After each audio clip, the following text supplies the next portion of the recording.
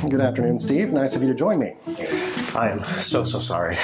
I'm late. I am bad. I put your number in my phone, but I left it at home.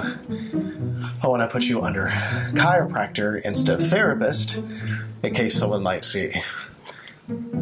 Anyway, I do have this knot in my back. You want to rub it out like a chiropractor? No, just kidding. So yeah, I left my phone at home, which is smart, I know. Oh, good thing that this is only therapy and not a first date, right? So, what brought you here today? Right. Anyway, why I'm here, yes. I have problems with relationships. What specifically about relationships seems to bother you? Specifically, staying in them. I guess that's pretty common, huh? Yes. No? Hello? Is this thing on?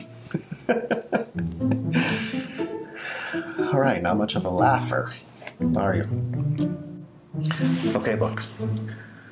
My best friend says that I use my sense of humor to get women's attention, but I get bored once I'm in a relationship because while I'm walking on barrels to make them laugh, no one ever takes the time to make me laugh.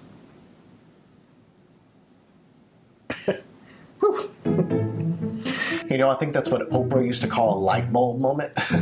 An aha moment? Yes, that's it. That's it, you're right.